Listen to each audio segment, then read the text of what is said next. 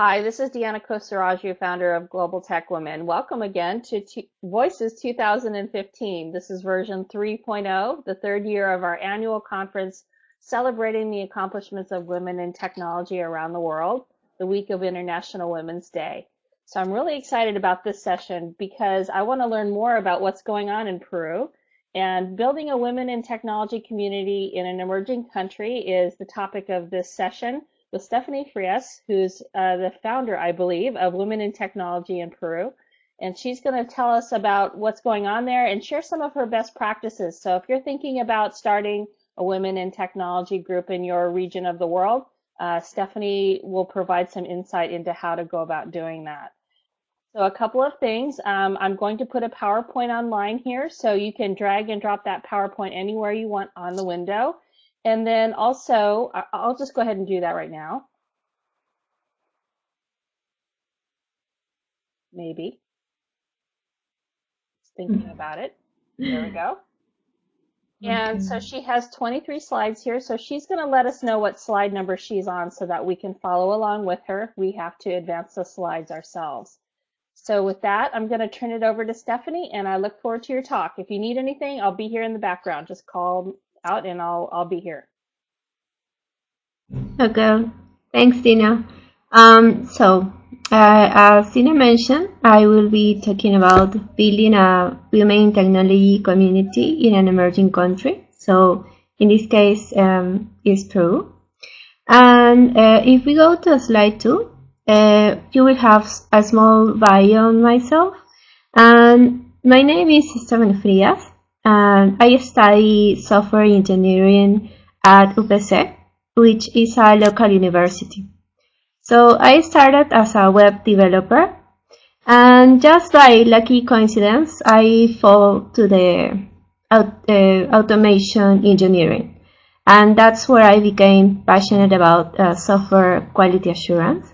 And well, I program for fun on pet projects, so I'm a hobbyist programmer, if you want to call it that way. And above all, I'm the co-founder and president of Women in Technology Peru. I will be talking about this organization in the following slides.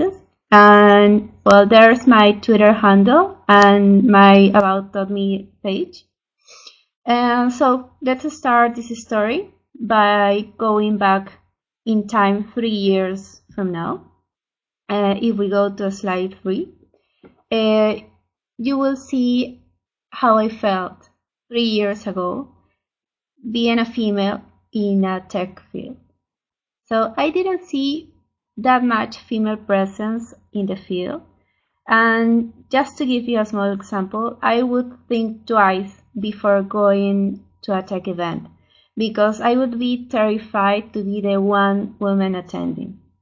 So that got me thinking about the situation and pushed me to ask for my male friends if they knew about any female that would like to go to some events, or if they are very into techie stuff. And so that's how I started looking for more females in the field.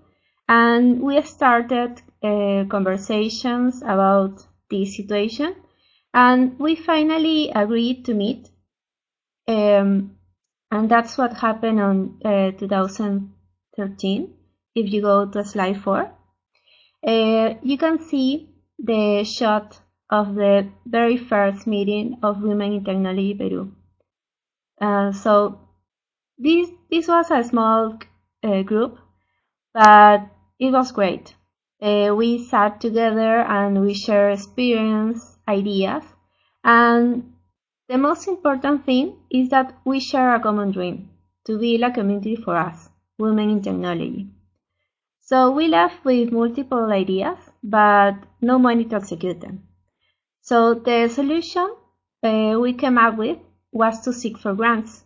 And that's how we found about the Anita Work Institute that you can see on slide 5. Well, you can see there some pictures of the project Reaching Out Peru.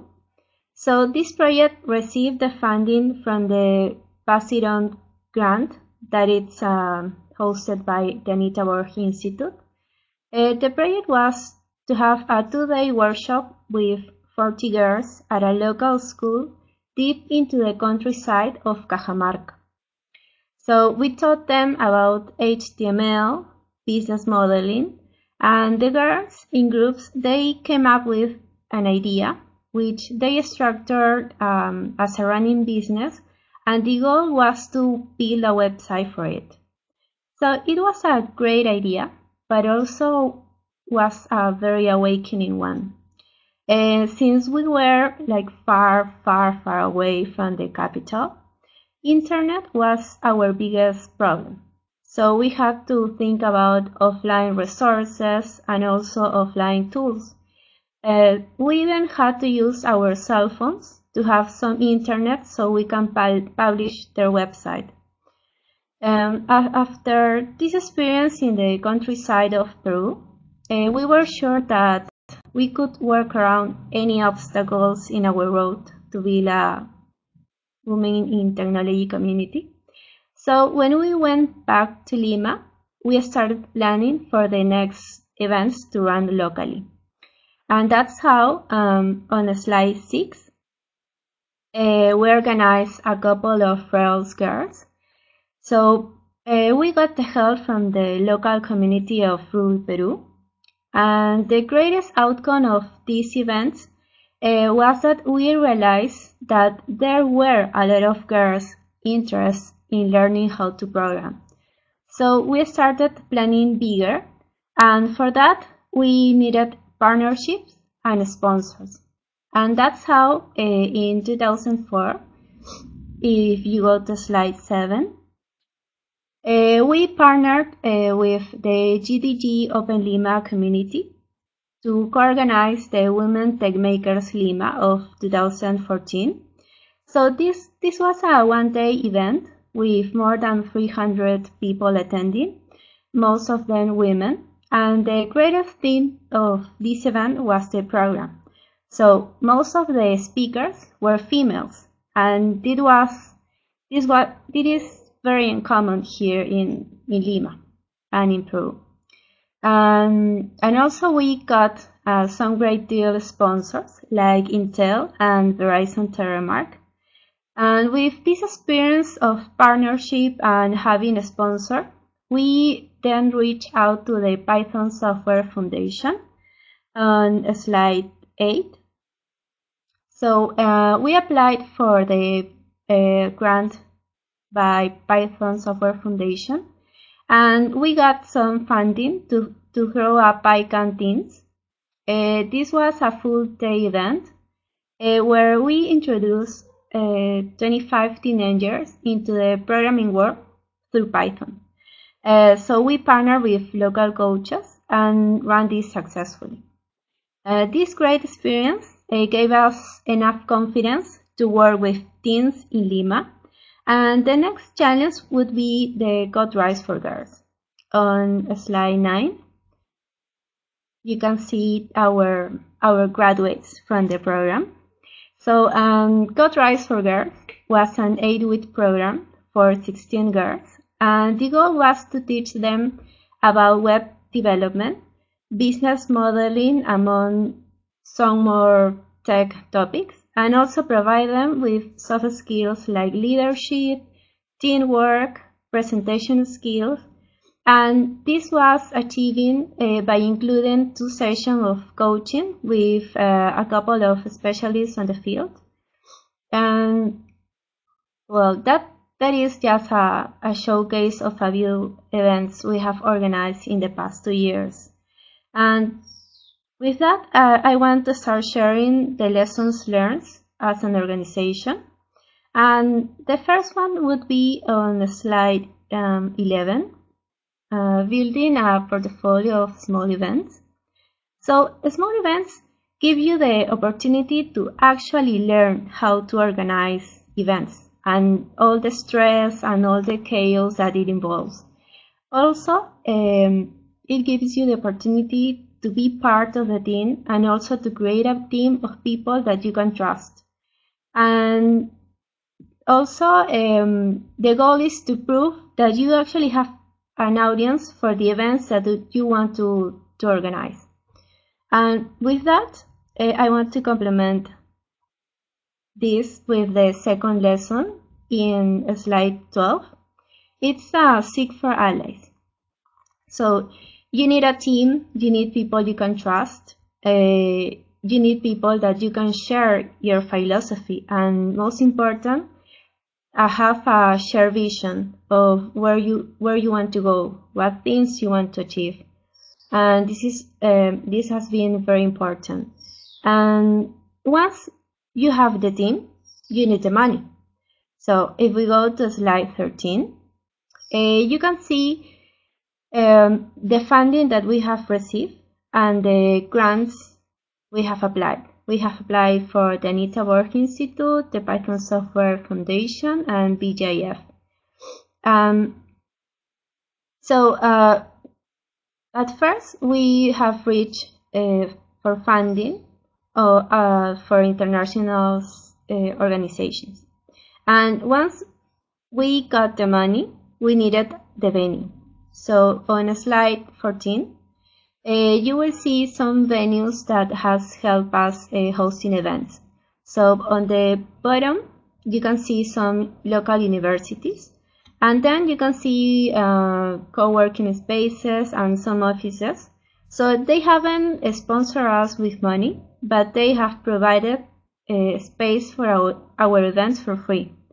So the lesson here is that you can get help from your professors or even your current employer. You will also need some local sponsors, as you can see on slide 15. So there are listed some of our current sponsors, and as well as some that we have worked in the past. Even though most of the events we organize are for free, and if you want to host events for free, or well, free events, I mean, you have to bear in mind our lesson in slide 16. So everything has a cost. If you want to publish a website or to have a website, you have to have in mind the cost of hosting the domain. And if you want to have like an awesome design like we have found for us, you have to think about a designer. If you want your attendees to be provided with food, you have to budget for that. Also, you want to budget for materials. That is printable handouts, sticky notes, pen, pencil. So you have to bear in mind that every little thing will have a cost. And if we go to slide 17, this has been a great deal for us, making friends with your local tech communities. So from the very beginning, we have been receiving help from Ruby Peru and Agile Peru. So if you want to organize and throw an event, you don't have to be the expert on that particular field or topic, but you do have to know some experts so you can invite them and have them presenting and having people interested on that topic. And well, the second lesson, it's really important, at least for us, the non-English speakers. So on slide 18, be prepared to translate everything you can. So do not assume that people is familiar with English because we use like terms and slang that it is very common for us in English, but there are people who will struggle to try to keeping up with those terms, and also they want to keep up with the session or the topic that you are presented. So you want to ease that pain. You want to translate the materials or have synonyms or to have metaphors to explain something on your reality. And well, just a small example for the Rails girls, we had to translate the whole guide to Spanish. so the girls would be able to follow up with the session. Next lesson has been one of the most important for us. So let's go to slide 19. Networking. At first, it was kind of difficult for us, but if we wanted to grow and to share our vision, we had to go out there. We have to go and tell about our story, our goals, and just to have volunteers, to have partnerships. So we started having a presence in local events. We have presented in different international conferences, and we have even reached out to mentors in this field. So I would say that networking has been a key tool for us to grow as an organization. And the final lesson I want to share, it's on slide 20, is that we are all role models. As co-founders of Women in Technology Peru, we know that girls are looking up to us. So if we ask them to present in front of the crowd, to collaborate with others, and to go beyond the comfort zone, we have to do it ourselves first.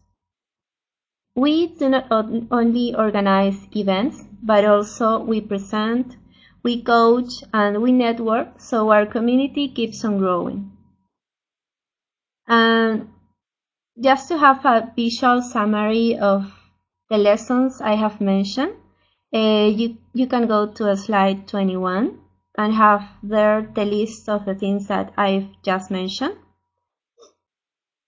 And these lessons have been very important for us, for our growth as a community for women in technology. And I invite you to slide 22 to give you a little bit more detail on Women in Technology Peru. So, Women in Technology is a running organization with more than 2 years of experience. So,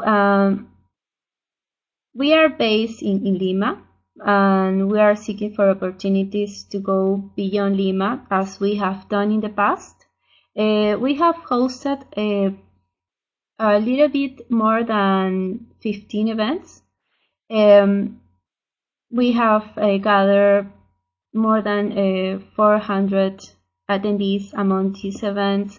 And besides that, just to keep on this continuity of events, we host a monthly meeting, so we can create a space for women to present and to share ideas, to share knowledge, and to share plans and to include them in the organization. So there are a lot of volunteers that come up and reach to us.